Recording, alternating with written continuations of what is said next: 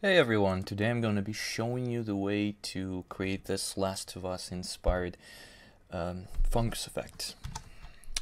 So first let's drop the grid node, because its resolution. It's flat, we don't need it, we need to make it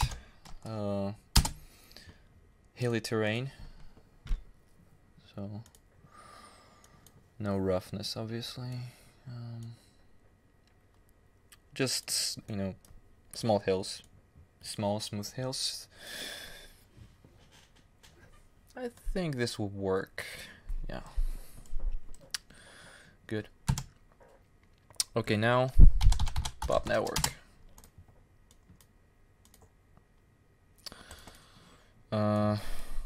Okay, first, we don't need so many particles. We need only one, because first we will create one trail out of one particle, and then we will make other particles emit from this trail. So we disable this one and write $ff equals 1. It means that particles emit only at the first frame. Currently we have 1 and it's standing still. Let's make it move.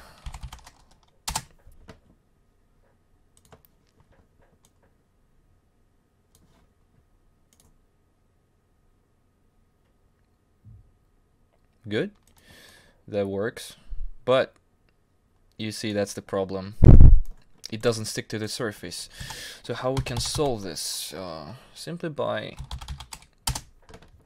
using pop-up. One thing, you need to choose here first context geometry so that it samples the position of this geometry that we created. We need it because we're gonna bring up this node, minimum position, and connect it to this first context geometry. It basically it looks for the minimum position from the point to the surface that we have, and we plug it into position so that it limits the position of our point. Okay, it's working as you see, but the movement slightly changed. I don't like it. Let's tweak the seed setting a little. Where is it? At the edge. The thing is that I don't want this particle to be at the edge as long as possible.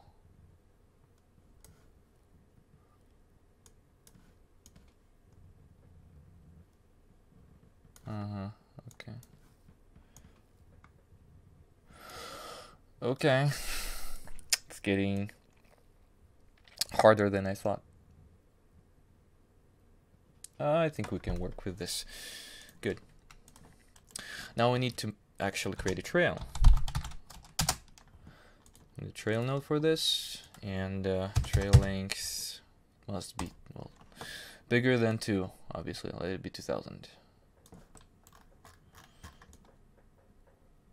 Yeah, that looks fine. Maybe the trail increment should be lower, like this. See, the points are getting closer if I decrease the trail increment. Now VDB. VDB from particles. As you see, it's too big. We need to decrease its size. Well, first let's also decrease its voxel size. Let it be... No. Oh, sorry.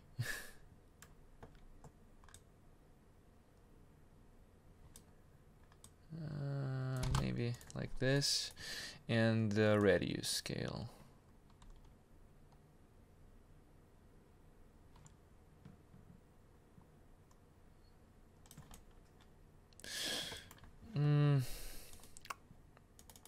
Sorry. Okay, it's fine. For now, we can always tweak the settings. Okay, we have our first trail. Now we need to create the rest of them. To do this, we need another pop network.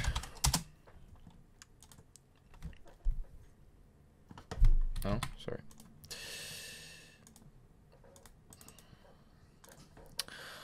Okay, here we need to change the emission type to points because we don't have surface anymore. We're working with points.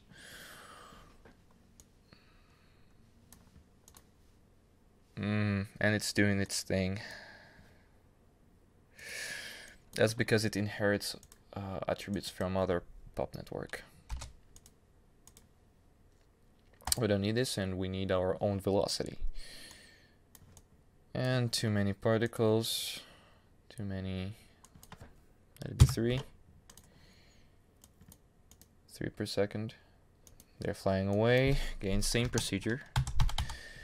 Same stuff as we did before. And here, a very important thing. Since we no longer have geometry, this geometry, we need to bring it up here. We need to connect it to the second input and choose here a second context geometry. Here we're doing the same stuff.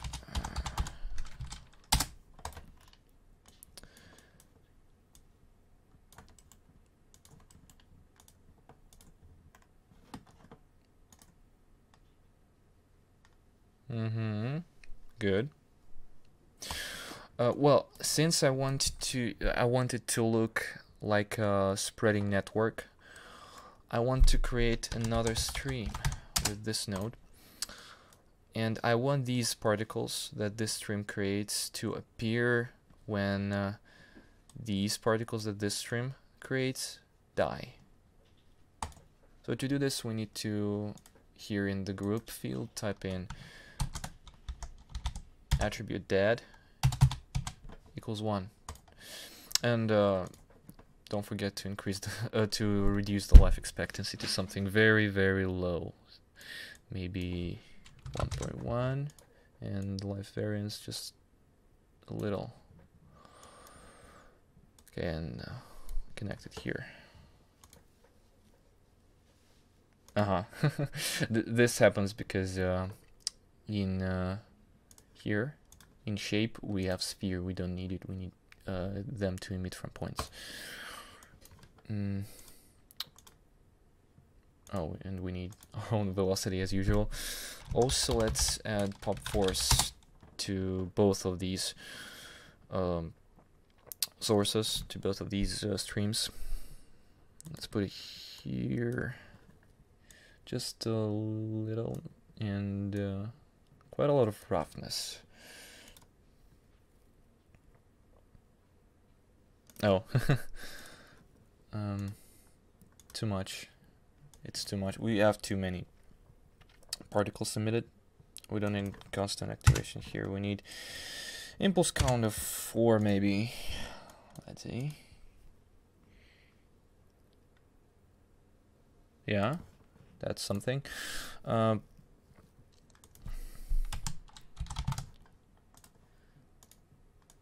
put a trail node. Oh. Actually, I could have just copied this one. It would be easier.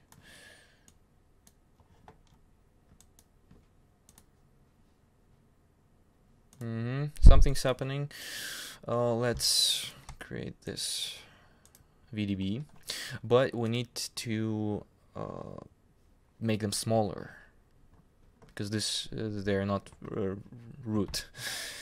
Okay, let's decrease the voxel size to something like this, and the point radius scale to be something like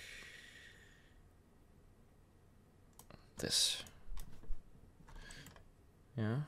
Well, let's see both of them in comparison. Let's combine these VDBs.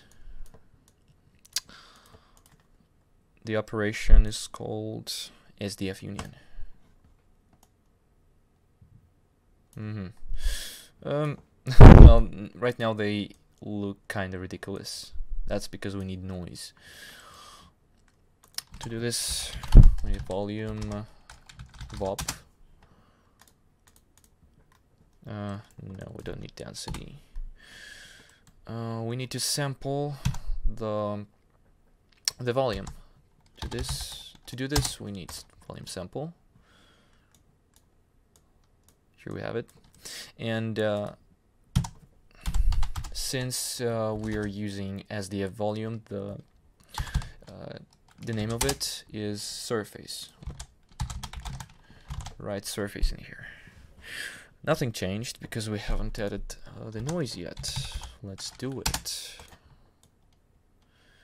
I'm gonna use anti-alias noise 3D, and we're gonna add position to it.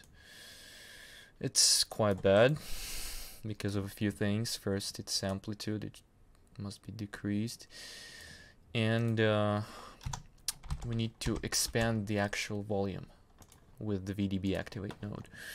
Expand and expand distance. That'll be like this.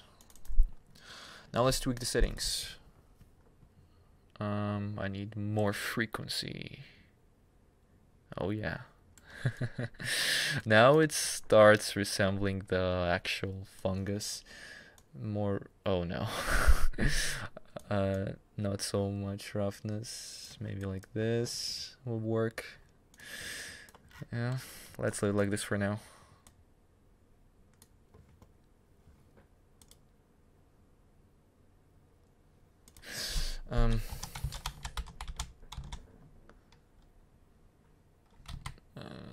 Yeah, SDF smooth. Let's smooth it. We need one iteration. And we need to convert it to actual mesh. Oh. No, I want thicker mesh. And you see it's like quite smooth now. Maybe we need to increase the frequency.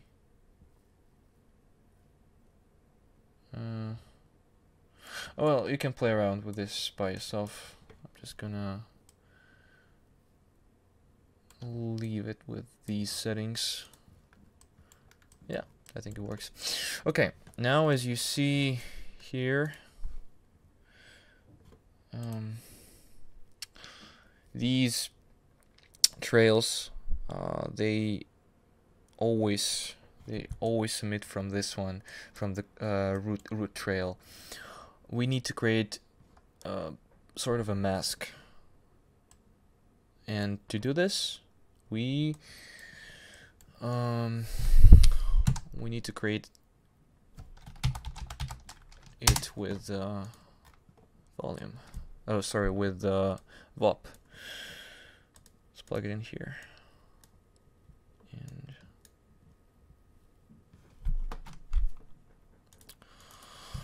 let's dive in. Actually, yeah. To create the mask, I'm gonna be using point number. You see, because it's goes in a straight order from 0 to the maximum number. So this is what I'm gonna use. I'm gonna subtract the number of points. I'm gonna subtract 1 from the maximum number of points and plug it in here. We need to subtract it because the maximum number of points, the counting starts from 1, 1, 2, 3, 4, 5, and point number starts from 0. So we need to do this, and let's export it and call the attribute grad for gradient. Let's visualize it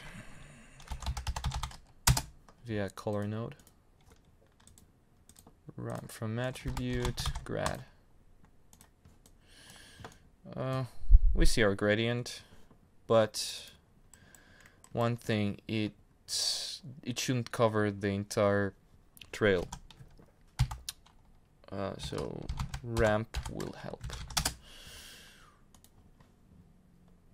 It must be spline. Spline ramp. Nice.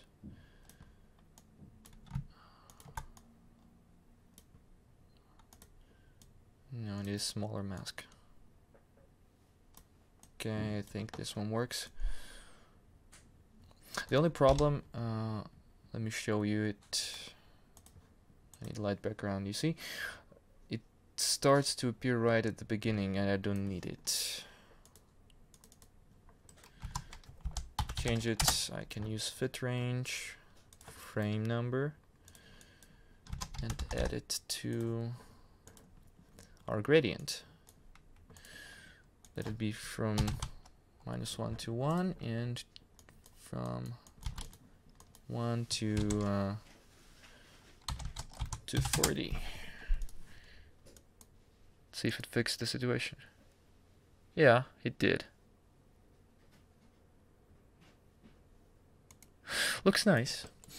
Okay, so now we created our attribute, but to actually create our mask for this pop network, we need to create a group. You see, there is source group. Unfortunately, we can use a mission attribute because it's only available if you choose scatter onto surface. So let's create our group out of this mask. Let's use a point triangle for this. To create it, I will use if expression. So if attribute grad is more than let it be a slider. Let's create a float slider. Let's call it emit.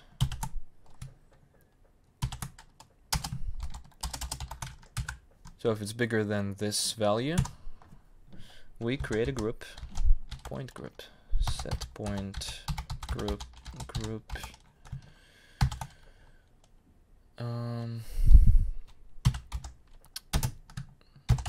So this is the geometry handle. It's 0. Then the name of the group will be emit.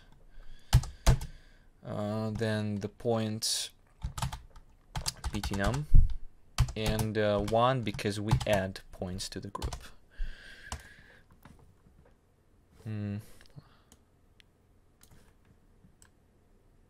Yeah, you see, the group now is created, emit, and it has 10 points in it. That's cool. Now let's choose this group here.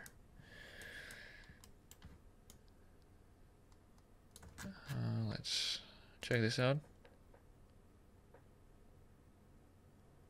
Yeah, you see? The particles emit only from this particular area. Yeah, it's cool.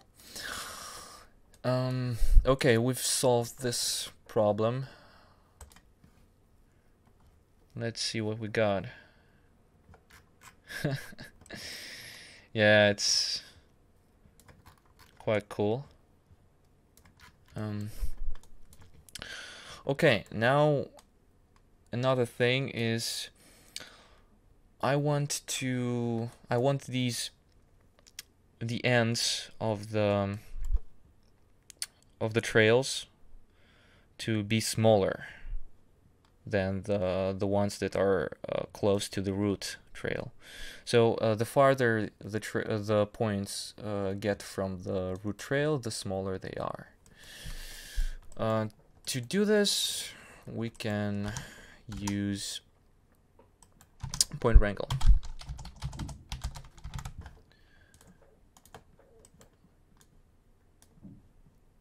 Let's drop it here.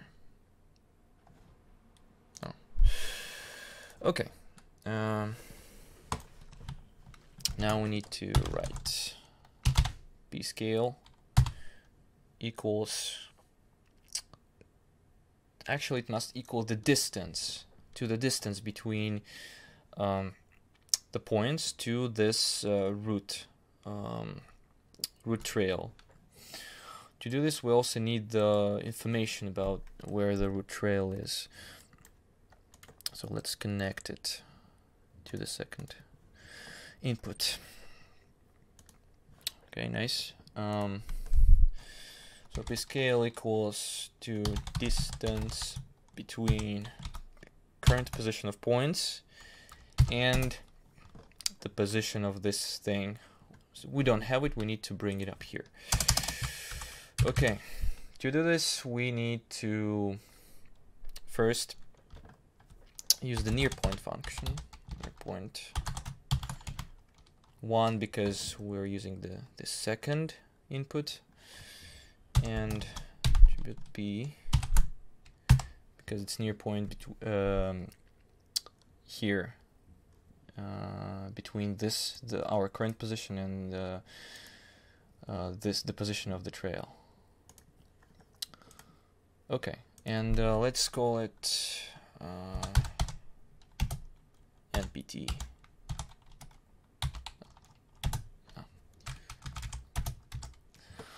Okay, but we only have the point number. We need to have the position.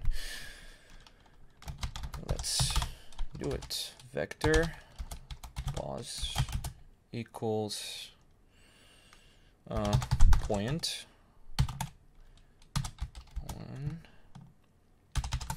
1. This one is the name of the attribute p. We need the position attribute.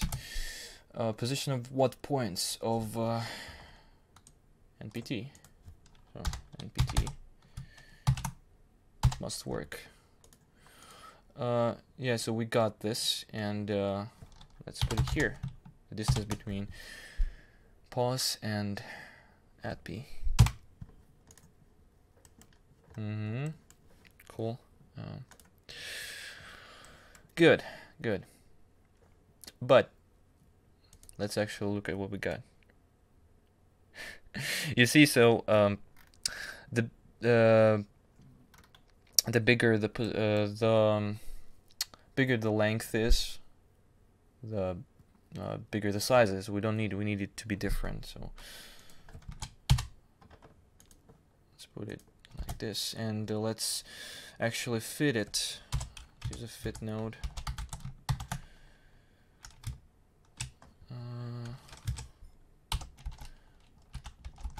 It'd be 5. I don't know what the maximum is actually, but let's limit it to 5 and 0, 1.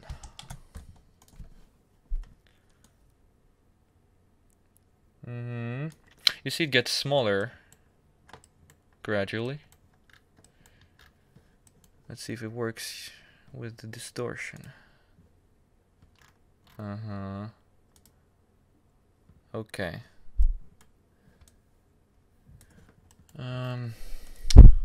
We need to increase the size of it, the general size.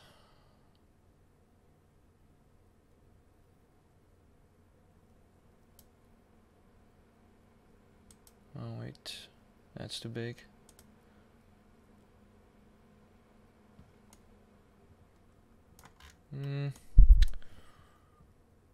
Something like this. Maybe more.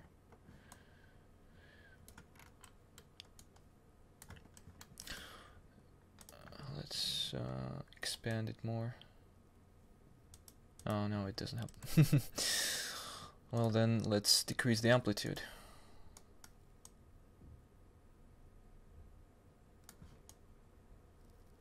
Maybe less.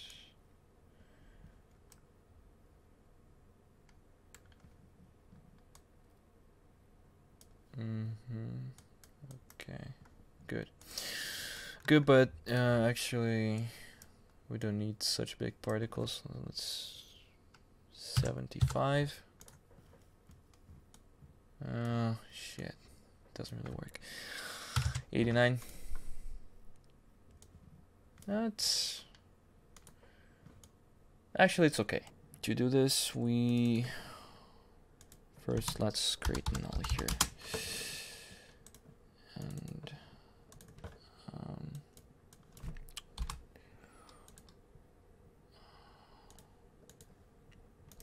okay, good.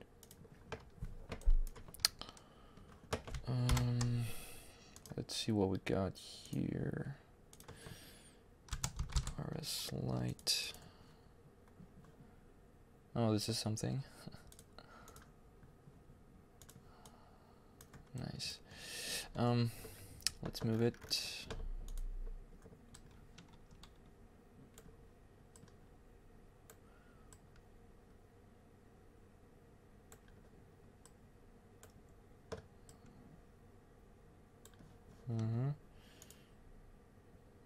Okay.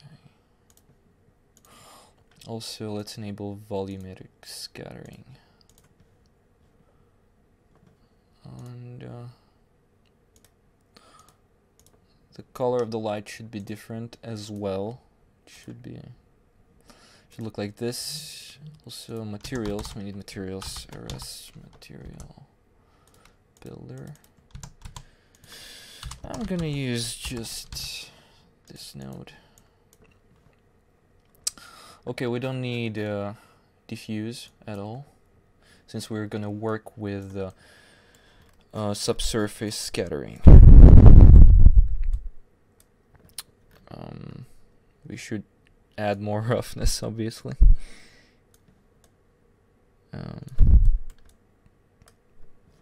Okay.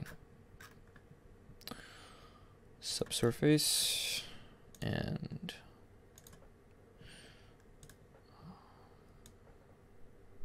wait. Hold on a sec. Oh yeah, you see? Now it's starting to appear. Oh, also.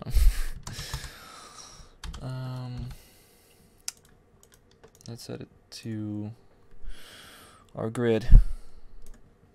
Yeah.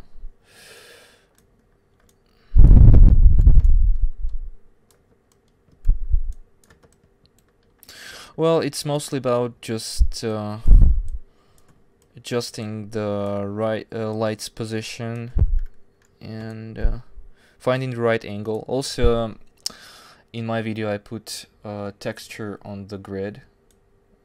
I found it on Bridge app. It was free.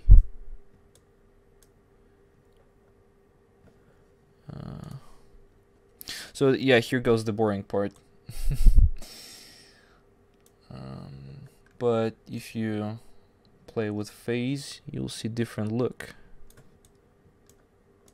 And oh,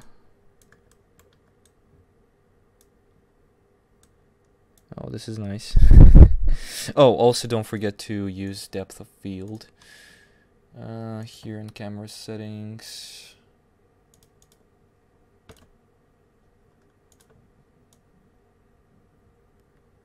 No.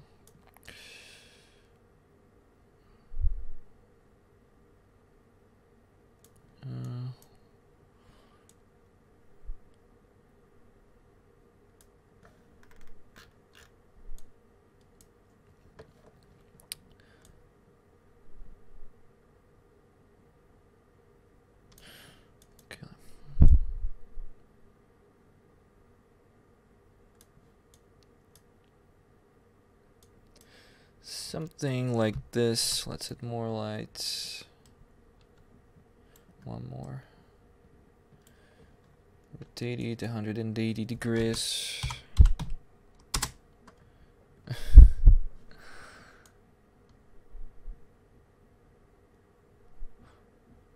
Okay, it just takes time to adjust it correctly. But I'll leave it up to you guys. I showed you the main things that I used to create this kind of effect. Also, you can Oh. No, no, that's too much. You can play with this. And, well, this is the main slider that you're gonna play with to create this look.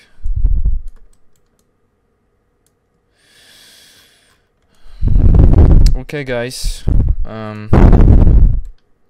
Sorry for not giving you the exact same result that I got when I first doing it, but I hope you will find this tutorial useful. If you have any other ideas on how to create it easier, maybe there is a more efficient way, please share it with me. I'll be glad to know it. So thanks a lot for watching, and goodbye.